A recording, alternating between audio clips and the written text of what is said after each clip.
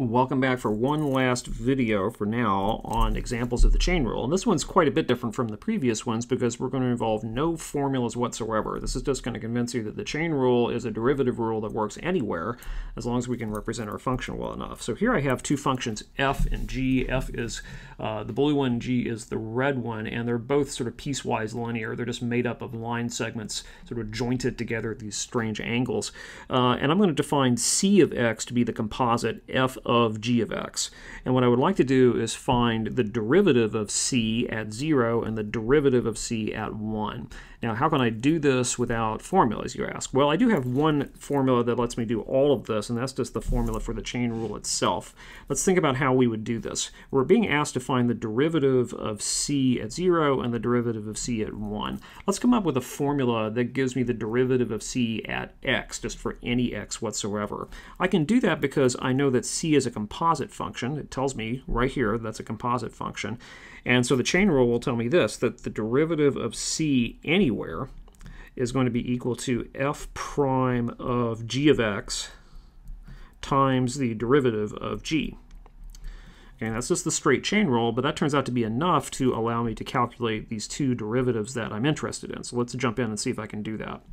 Well, first of all, what's c prime of 0? Well, here's c prime of x down here. So c prime of 0 would just simply be c prime of 0 is going to this formula down at the lower left and substituting x equals 0 into it. So this would give me f prime of g of 0 times g prime of 0. Simple enough. I'm just using the formula for c of x, and instead of x, I'm just going to kind of rub it out and put a 0 wherever I see the x, and that gives me this formula you see right there. Now let's go through and see if I can calculate this. Well, I have some pictures here of f and g, and they're pretty easy to read because they're all straight lines. I'm going to switch to green and see what I can do with this. First of all, I need to know what g of 0 is. Well, g of 0, pretty clearly, that would be 1. That's happening right there. So I can make one substitution into this formula here. G of 0 is equal to 1, according to the graph. So c prime of 0 is now going to be f prime of 1, that's using that substitution, times g prime of 0. So now, I guess what this boils down to is I'm multiplying two derivative values together. Now, how do I do that? How do I find those values? Well, just remember what the derivative is. I mean, the derivative of f at a point is going to be the slope of the graph of f at that point, and same thing for g. Now, these are very simple pictures here. These simple graphs are just straight lines. So let's just go to these places and see what the slope is. Well, I guess I'll use my green again. F prime of 1 would be if I go to this point right there at x equals 1 and measure not the height of f, but the slope of f. That's what f prime of 1 is. Pretty clearly at that point I have a straight line, and I'm going over by 1 and up by a half there. So that f prime of 1 is equal to 1/2. Likewise, g prime of 0, I'm going to go over to 0 and measure not the height of g, but the slope of g. And you can see g is a straight line right there, and it's going down by 1 and over by 1. So that's a slope of -1. So c prime of 0 is just the product of those two things, and that's -1/2. Again, how I got that was just using the definition of c and using the formula for the chain rule itself, and then just simply evaluating at x equals 0 and then following the slopes that the graph gives me. Look at c prime of 1. I've erased all my work here. If you need to go back and see that, just rewind the video and do a still.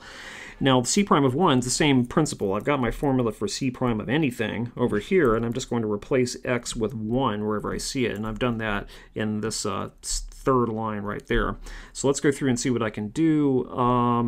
Let's see. I have f prime of, now g of 1. Let's see, g of 1 is 0 from the looks of it.